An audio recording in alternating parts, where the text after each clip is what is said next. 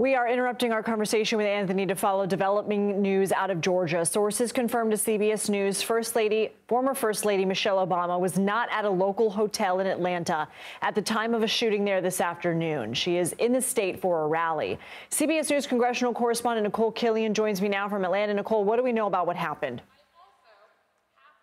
Well, Lindsay, we are still learning about this situation, but what we can tell you is we are here at an event where former First Lady Michelle Obama is scheduled to speak to try to mobilize the vote. But this event is happening after a very scary incident occurred in Midtown Atlanta earlier today, what police are describing as an aggravated assault. It was an incident that occurred at the Four Seasons Hotel in the residence section of that hotel, again in Midtown Atlanta, where there was a man who authorities say had some type of mental crisis and got into a dispute with a staff member at that hotel, again in the residence section. Ultimately, there were a number of shots fired, some 15 shots fired in all, injuring at least one Atlanta police officer. And again, because this is the Four Seasons, as we have been reporting, CBS News has learned that former First Lady Michelle Obama was not in the hotel at the time, but that the U.S. Secret Service is in touch with her team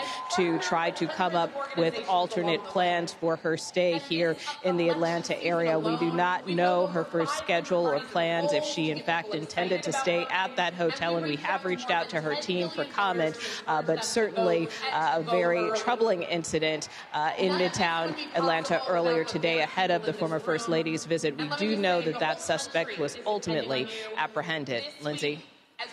Okay, Nikole Killion, thank you for catching us up to speed.